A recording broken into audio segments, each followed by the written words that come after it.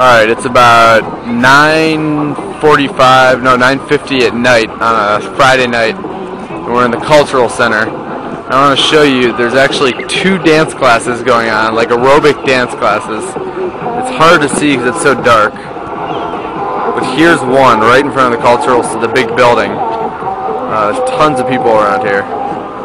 And I don't know if you can see that, but it's just